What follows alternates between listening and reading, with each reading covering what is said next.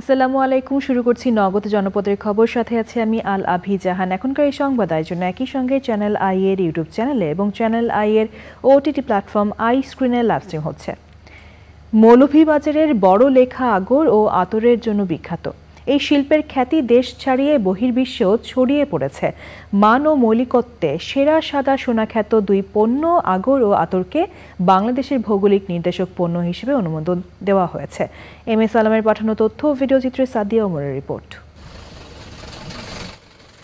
মৌলভীবাজার জেলায় ৪০০ বছর ধরে রাজত্ব করছে আগর আতর। জেলার বড় লেখার সুজানগরকে বলা হয় আগরের রাজধানী।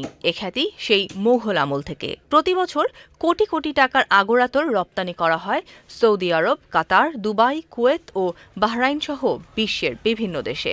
বাংলাদেশে আগর শিল্পের ইতিহাস পুরোটা দখল করে আছে এই সুজানগর। সকাল থেকে বিকাল পর্যন্ত কাজ করি, এইরকম কালা বাইর করতে হয়। বাইর করার পরে এই কালো অংশটা বিদেশে যায়, আরবিরা এগুলা ব্যবহার করে, ইউজ করে। তারা বিভিন্ন অনুষ্ঠানও, মজমা অনুষ্ঠানও তারা আরবি যারা আছে একসাথে বসিয়ে তারা এগুলার গ্রান সুগন্ধি তারা লয়। জাল হয়, জালের পরে শুকানি হয়, শুকানির পরে এটা পাউডার হয়, পাউডারের পরে গুলাই লয়, গুললের বাদে এই তারা বিদেশ পার্সেল দেয়। 30 টাকা 40 টাকা করে করে রোজটা বাড়িয়ে আইছে 300 টাকা। আগর কাটাত আমরা সকাল 7টায় বারতাই 9টার সময় জায়গাটাই বই, আর বিকাল 5টার সময় বাড়ি যাই। এই ব্যবসার সাথে জড়িত মধ্যপ্রাচ্যের প্রবাসীরাও।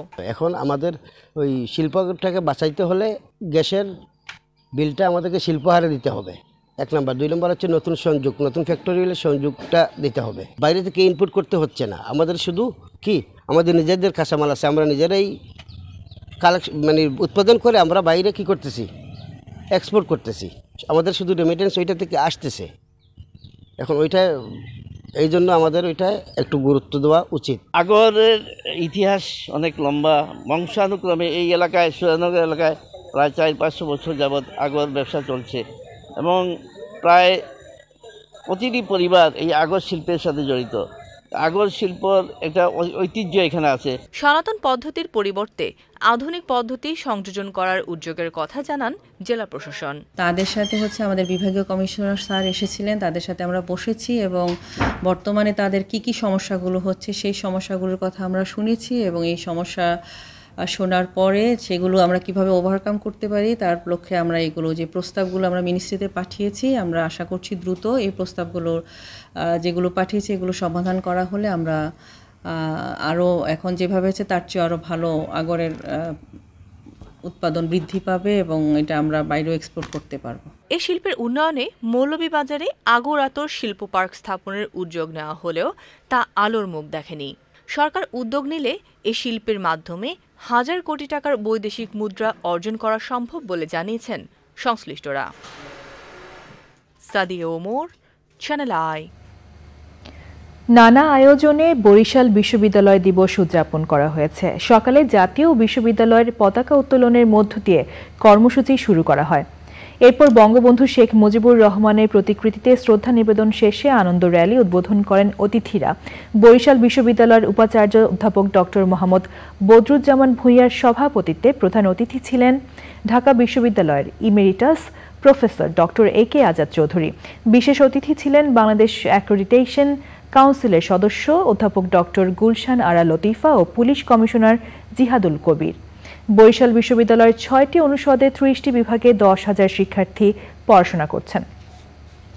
অমর একুশে উপলক্ষে জেলায় জেলায় চলছে বইমেলা। রংপুরে তিস্তা বিশ্ববিদ্যালয়ের উদ্যোগে 4 দিনের বইমেলা উদ্বোধন করেন ভাষা সৈনিক মুক্তিযুদ্ধের সংগঠক 21শে পদকপ্রাপ্ত বীর মুক্তিযোদ্ধা মুজিবুর রহমান মাস্টার। তিস্তা বিশ্ববিদ্যালয়ের চেয়ারম্যান আশরাফুল আলম আল আমিনের সভাপতিত্বে উদ্বোধনী অনুষ্ঠানে বক্তৃতা করেন বিশ্ববিদ্যালয়ের উপাচার্য অধ্যাপক ডক্টর আবুল কাশেম, জেলা পরিষদ চেয়ারম্যান বীর মুক্তিযোদ্ধা মোসাদ্দেক হোসেন বাবলু ও অন্যরা। বইমেলায় বিভিন্ন প্রকাশনীর 21টি স্টল রয়েছে। গাজীপুরের ভাওয়াল রাজবাড়ী মাঠে 3 দিনের বইমেলা উদ্বোধন করেন জেলা প্রশাসক আবুল ফাতেম মোহাম্মদ শফিকুল ইসলাম। পরে মহান শহীদ দিবস ও আন্তর্জাতিক মাতৃভাষা দিবস উপলক্ষে আলোচনা সভা, ভাষা সৈনিকদের সংবর্ধনা, পুরস্কার বিতরণ ও সাংস্কৃতিক অনুষ্ঠান হয়েছে। খাগড়াছড়িতে অমর একুশে উপলক্ষে বই পাঠ উৎসব হয়েছে। নতুনকুড়ি ক্যান্টনমেন্ট হাই স্কুলে অনুষ্ঠানে প্রধানমন্ত্রী শেখ হাসিনার লেখা আমাদের ছোট রাসেল সোনা এবং বঙ্গবন্ধু শেখ মুজিবুর রহমানের লেখা কারাগারের রোজ নামচা বই দুটি পাঠ করে শিক্ষার্থীরা। ব্রাহ্মণবাড়িয়ায় অমর কথাশিল্পী অদ্বৈত মল্লবর্মণ স্মরণে 3 দিনের অদ্বৈত গ্রন্থমেলা চলছে। উদ্বোধন করেন পুলিশ সুপার মোহাম্মদ শাখাওয়াত হোসেন। অদ্বৈত গ্রন্থমেলায় 20টি স্টল রয়েছে। নোয়াখালীর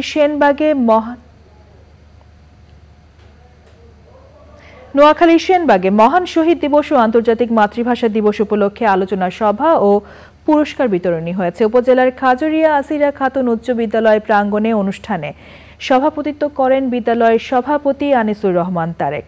প্রধান অতিথি ছিলেন নোয়াখালী 2 আসনের এমপি মোর্শেদ আলম। আরও ছিলেন বাংলাদেশ জাতীয় দলের সাবেক ক্রিকেটার মোহাম্মদ আশরাফুল, বেঙ্গল গ্রুপের পরিচালক সাইফুল আলম টিপু, SA গ্রুপের কোঅর্ডিনেটর হাসান মঞ্জুর এবং কেশারপাড় ইউনিয়ন পরিষদ চেয়ারম্যান আব্দুল হক সুমন। এবারে প্রতিনিধিদের পাঠানো তথ্য ও ভিডিওচিত্রে সুদীপ্তা মাহমুদের রিপোর্ট। খাগড়াছড়ির 3 বারের সংসদ সদস্য কুজেন্দ্রলাল ত্রিপুরাকে পার্বত্য চট্টগ্রাম বিষয়ক প্রতিমন্ত্রী নিযুক্ত করায় নাগরিক সংবর্ধনা দিয়েছে পার্বত্য জেলা পরিষদ।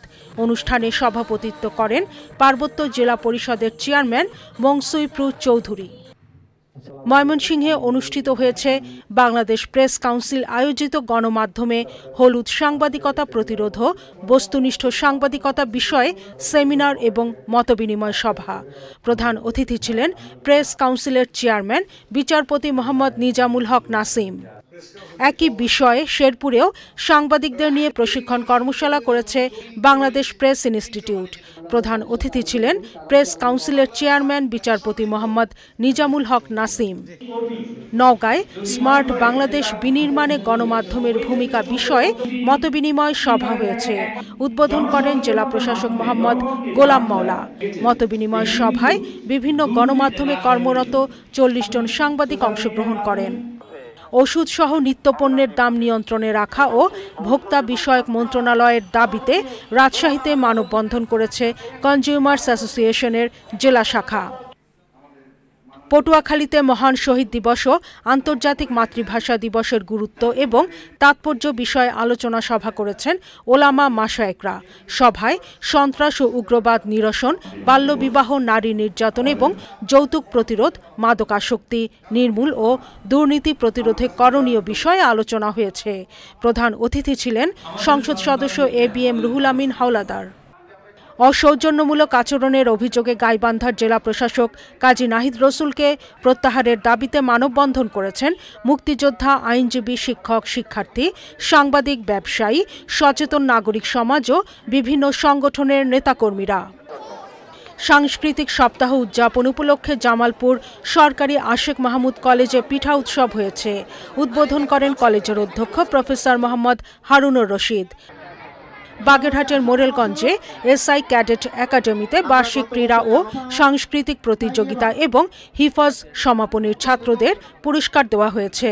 পুরস্কার তুলে দেন পৌরসভার মেয়র অ্যাডভোকেট মনিরুল হক তালুকদার। নীলফামারীতে উদয়ন শিশু বিদ্যাপীঠ মাঠে ভাষা সৈনিক আবু নাজেম স্মৃতি ব্যাডমিন্টন টুর্নামেন্টের উদ্বোধন করেছেন সংসদ সদস্য আসাদুজ্জামান নূর।